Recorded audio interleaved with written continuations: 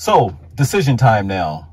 I'm actually speaking to the people who own the Tesla Model S from 2012 to 2016.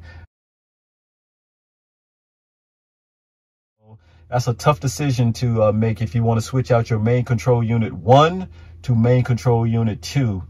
You have to call Tesla and find out if your car can handle it. So that is a caveat for all of this. The new changes for the MCU 2. Everything on the screen is so much faster. I don't have to sit there and wait and wait and wait and wait. Another thing that I like on the new MCU 2 is the internet. The internet is much more faster. So if you touch the web, look at that. The screen pops up automatically. Again, you have that service there, so you should be able to enjoy it. As you know, MCU 1, the internet is null and void. It does not work as well, and sometimes it don't work at all.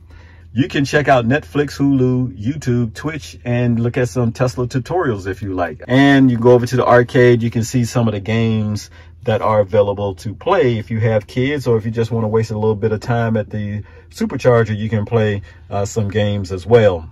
I really like being somewhat in the 21st century. We paid a lot of money for this car, and I think that we should enjoy some of the benefits of the car, although we don't have full self-driving. But come on, can I get faster internet speed in my car?